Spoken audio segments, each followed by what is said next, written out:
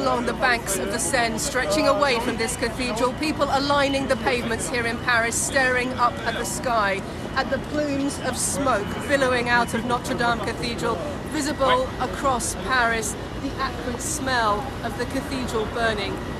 It's only been going about an hour or so, but already the flames seem to have completely engulfed the roof, wrapping themselves around the turrets at the back here. We're not quite sure yet what's caused this fire. There's some suggestion it could be linked to extensive renovation works that were being carried out here, and we're told President Macron is now on his way here to address the firefighters. This cathedral has been damaged so many times in its history. It's been here almost 1,000 years, but never anything like this. Lucy Williamson, BBC News, Paris.